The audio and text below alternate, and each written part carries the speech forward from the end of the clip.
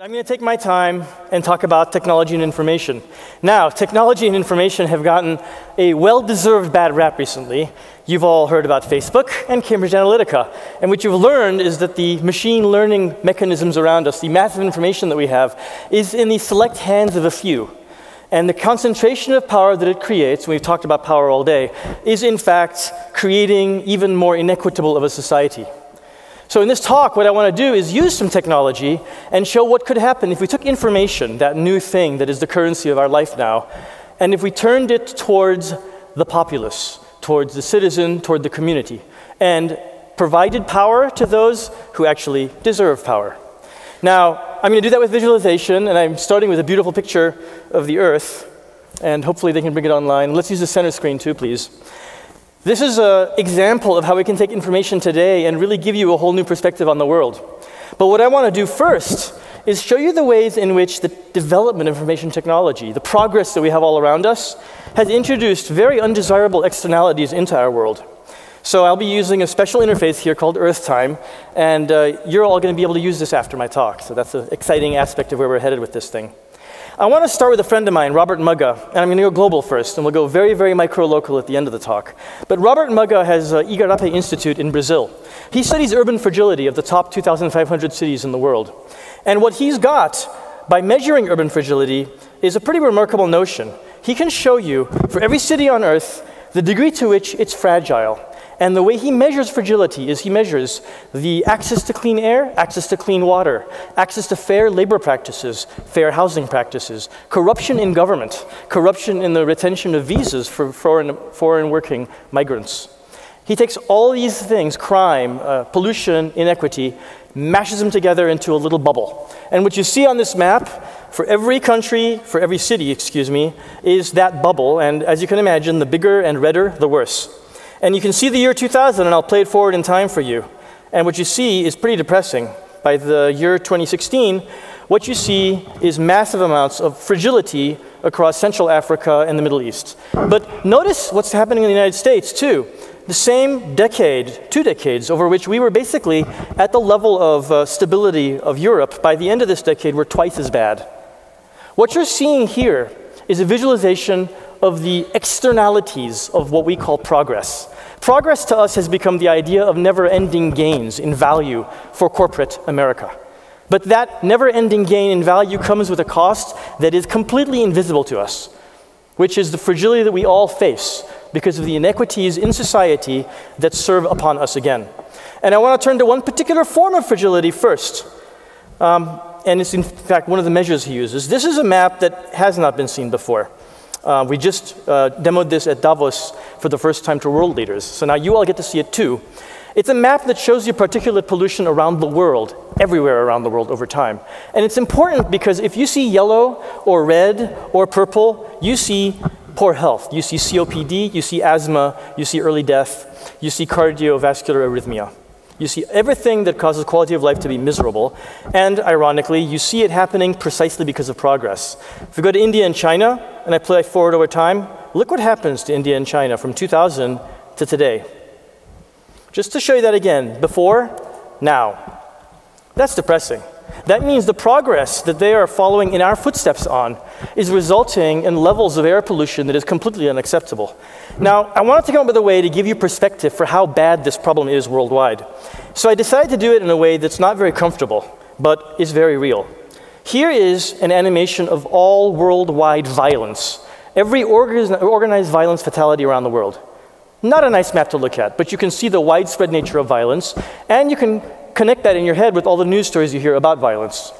So how many deaths occur from that? And let's compare that to pollution, shall we? So here we have a map of all mortality in 2016 due to violence. So the bigger the circle, and it's proportional, the bigger the circle, the more fatalities in that country due to violence. Now, think about what you think you're going to see. You know what I'm about to do. I'm going to overlay for you mortality due to pollution on top of violence. So pink circles, violence. Those big red circles, pollution. How much news does that get? It's killing multiples more people in nearly every country except for the ultra-violent regimes where we've been messing with political systems, such as the Middle East. But everywhere else you look, from Africa to China to the United States. In fact, pollution is a far bigger killer than what gets all the news. And fundamentally what you're seeing is the fact that we have disenfranchised ourselves from the dangers that we face. When I talk to my friends in Mumbai, in India, and I describe to them what's happening to them in terms of pollution, their response is, we can't do anything about it, it's the government's problem. They feel completely fatalistic and disconnected from the solution. When we started working with folks in Avalon and Ben Avon, the communities near Neville Island, when the Shenango Coke factory was making Coke there a couple of years ago, they describe sweeping soot out of their porches every morning. They describe keeping their windows shut at night when it was hot and humid, because if you open it, the stench will keep you awake. So better to just sweat all night in a humid house than to let the cool night air in. And they describe calling the health department and saying, it stinks, do something about it. We think it's that Coke factory right there. And the health department saying, well, could be the Coke factory, or maybe it's the paint factory. So since we don't know who it is, we don't know who to find, so we won't find anybody. Nice answer. That process of disenfranchisement is something that I want to talk about today. It's fundamentally the process of alienation. We have, through our progress, through the way that we create society structure, alienated society itself, the community members, from the ability to have discourse about solutions, because taken away from them the information that they can use to be experts and to be in a peer relationship with their own elected officials. And it's a fundamental problem that we have. It applies to pollution. It doesn't stop with pollution. Alienation cuts across every cloth of society. So to show you that, I'm going to switch to housing for a second. So I'm going to start showing you some dot maps. This is pretty exciting reveal for us all at the Create Lab, because what we've done is we've ingested all census data ever and all American consumer survey data ever for the whole United States. So we have along every demographic line for every household in America demographic information that we can show you. So let's show you a few things that start to give you a sense of the alienation we have in housing. And then I promise I'll have some good news at the end of this, at least some ideas about how to proceed. So here you're seeing two dots. And remember, a dot is a household. I'm not summarizing, I'm not abstracting, I'm not graphing. This is actual data for actual houses in Pittsburgh. But what I'm showing you in magenta, in blue, is everybody who owns a home. And in red, I'm saying that wrong. In red, it's everybody who owns a home. In blue, it's everybody who's renting. And this is 1990. And what's interesting for you to know is if you think about ownership of information and ownership of equity in housing, ownership is a very important kind of stability that it gives us. And if I go forward to 2016, look how much more blue there is going to be. And the depressing part with this, and this is just taking time to come up because I'm giving a talk, so it's going to be slow, of course. But it'll come up. The depressing part about this is that it is precisely the so-called progress of the mortgage industry, the banking practices that created the wrong types of loans for individuals throughout our city that resulted in this switch. Just to play that again, 1990, today. Look how much more blue there is and how much less red. Those are all people who owned their house and don't anymore.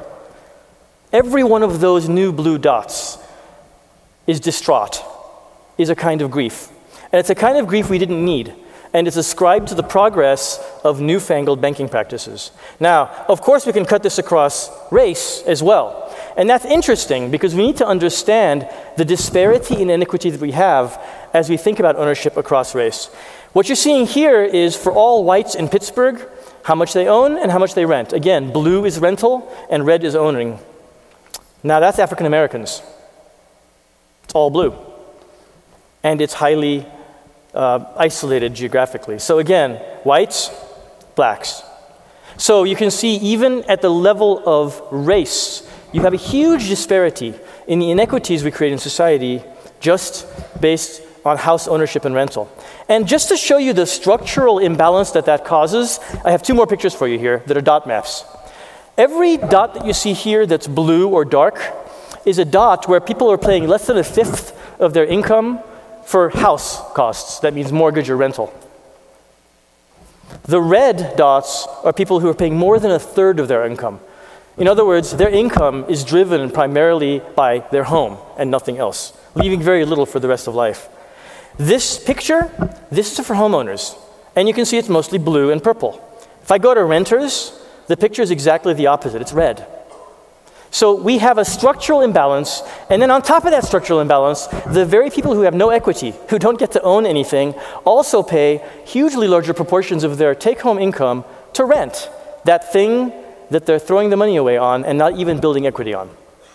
What is just about that society? Why does that give us a pathway toward a future that we can be proud of? Oh, by the way, the answer to that question is it's not just, and it doesn't give us a pathway to the future. So here's a kind of a heartbreaking set of dots to show you. This is all evictions in Pittsburgh last year. Every single dot is an eviction in Pittsburgh. And you can zoom in on your own time. I'll give you the URL. You can see every single eviction. And boy, it gets interesting when you take this and overlay it with a race map of Pittsburgh. But I want to show you a particular aspect of this that I think is just criminal. Here's a map showing single parents in red. Single parents who have a child at home. So take a place that's red, anywhere you want, and focus on it. And now I'll go to evictions. And guess what? That's where the evictions are. So the evictions in our town, the systematic creation of barriers that stop people from having hope for the future, are precisely co-located with the place where you have single parents with children living. What does that tell you about the way society provides value to community? And that's a fundamental challenge that I believe we face. So how do we overcome all this? I've shown you really bad news now, pretty thoroughly, I think. And it's interesting, when I talk to my friends in the world of machines and automation and robotics, it's the same story. There's a disenfranchisement with the labor market. People don't know how they're going to derive dignity in a world where more and more work is going to be done by computers in lieu of us. At the same time, I hear the same sense of disenfranchisement when I hear about housing practices and the fact that fewer and fewer people own their house. At the same time, I hear the same thing about pollution. And by the way, if you care about these three issues, I'm going to throw out 3 names of books for you. Mindless is a book that's about alienation in work. And Diamond is a book that's a great demonstration of alienation from pollution, from the cracker plant in Louisiana, in Diamond, Louisiana. And Evicted is an outstanding book that shows you the structural alienation caused through eviction. So if you got to read some books, I would highly recommend Diamond, Evicted, and Mindless. All one-word titles, which is perfect. So how do we overcome this? I believe the answer is straightforward, but requires society to change the power hegemonic structure of society itself. The answer is ownership. It's what you call cooperative ownership. Do a search in the Pittsburgh Post-Gazette on Belmar Gardens. Belmar Gardens was a housing area developed with federally insured mortgage. And those federally insured mortgages in 1952 enabled the residents of Belmar Gardens to be owners of Belmar Gardens. All mortgages paid off. It's now a fully owned establishment where the carrying costs, the rental cost fees, haven't gone up in 20 years. Where there's an election of local homeowners, the residents, to create a local council that decides how to solve problems. Where when they have to do a $2 million capital fix, they can get a local loan from a bank, they do the fix, and they pay it all back, and they're still fine. And Belmar is not alone. Sheridan's another example. But these fly in the face of the standard way capitalism considers ownership and rental to work. These are fundamentally about cooperative ownership, about putting citizens in a privileged status in comparison to corporation. We do this in the pollution side too, by the way, and I want to show you some examples of that. And so here's a really fun example of that. How do you create that sense of power in a community? Well, that community, Ben and Avalon that I talked about, Create Lab went out and worked with them. They installed cameras in their attic windows, facing onto the plant that was giving off illegal plumes of pollution. And then they took those camera inputs and conjoined them with smell reports and with federal air quality sensors and wind direction sensors. And they did this not for a day, not for a week, not for a month, but for a whole year. And they did this until they had ridiculous amounts, thousands of hours of evidence showing in a way that's undeniable the pollution that's illegal coming off the plant. Then they invited the Division 3 coordinator for the EPA to come in. And they stuck him in a chair in front of a giant screen showing this. And what did he do? He got up in the face of the undeniable and said, this is unacceptable. And that was the beginning of the end for that plant. That was the community having empowerment and ownership over information. Not Facebook, not Google, not Cambridge Analytica. It was a community of citizens who want change, given the tools to be fluent enough to make change with information. And we spread that. We spread that further afield now because the East End has the same problem thanks to the Monongahela Valley, where we have 10 times the industrial facilities as we had at Shenango. 10 times more emissions coming off into the valley, snaking up and going right over Squirrel Hill. So we created this thing called Smell Pittsburgh, an app funded by the Heinz Endowments, and that's not it, that's it. And what's interesting about Smell Pittsburgh is it allows any of you to report when the air stinks. That's really useful, by the way. Your nose is an outstanding measure of volatile organic compounds, which are toxic. And so I can, for instance, play you an animation of April 14th. That was a bad day. That was an inversion layer day. It was warm. The factories were actually pluming out toxic emissions. These little orange circles you can see and yellow circles are federal air quality monitors, and all the triangles that are showing up, those are residents in Pittsburgh taking ownership of the fact that they can report the smell. And if I actually go and read their reports, it's frankly heartbreaking. But let's read you a couple of the reports. So we'll go into Frick Park area here. What's a good one to read? How about this one? What's it say? Amazingly powerful stench, acrid, industrial, sooty, and then in all capitals, wrong. How about this one? Nausea, eyes burning, had to shut windows on this cool night. The stink woke me up. Industrial sulfur stinks. Why always on weekend nights? Actually, there's a reason for that. Enforcement action by the health department lowers on weekends. So it's a great time to pollute. Now you know why weekends are bad. When you create a site like this, though, what you do with the culture of the community is that you empower them to have a voice. They can now report when it stinks. They can see others doing the same thing. They don't feel alone any longer. And by the way, every report they make becomes an actionable federal air quality report. So now the health department has to go and investigate. So now you've privileged the individual and given them the level of power that they actually deserve. So I'm going to show you one final visual here and then argue for change. That final visual is actually really depressing too. Surprise. Poverty. This is a dot for every family in Pittsburgh that is under the poverty line. That's how much we have. And by the way, green is black. So look at the concentration of blacks in poverty across Pittsburgh. And this data is national. Everything that I'm showing you is national. So you can do this anywhere in the nation, and you can see how much green there is on this map. So anybody who doesn't want to believe in structural inequality needs to deep dive into this data and really get to know it well. This is the problem we face. We fundamentally have an inequitable society. We've alienated our own citizenry from the information that can help them and put it in the hands of corporations, which use it for what?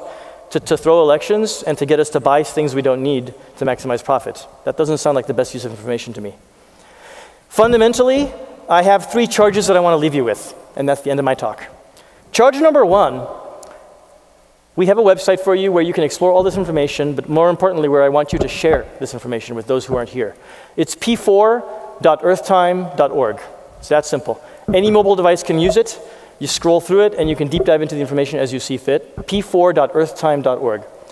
Charge number 2, we aren't going to make it with one story like this, just this one story that we have at p4.earthtime.org. We need 1,000 stories that take data and turn the data into narrative that moves people's hearts so that we can forge the common ground for discourse that will force people to look in the eye the inequities that we have that are structural. So I need 1,000 stories. And for 1,000 stories to happen, I need you to help us take people who understand the stories of Pittsburgh and turn them into exactly what you're going to see online. So I need your help. And third, and last, and most importantly, what we need is for all of you to work on community ownership, on the idea of ownership writ large. You've heard that already in several speakers today by different words. That means we have to fundamentally understand and ingrain in ourselves that the privileged status is not given to the elected official, it's not given to the CEO of the corporation, and it's not given to the chief executive of the nonprofit. The privileged status, the top of the power control system, is the community and the citizen in that community. And everybody else exists merely to serve them. If we can invert that power relationship, then if we can use information to create narratives that truly change people's minds, I believe we can create the common ground that will cause us to have no choice but to actually hew a better future. Thank you.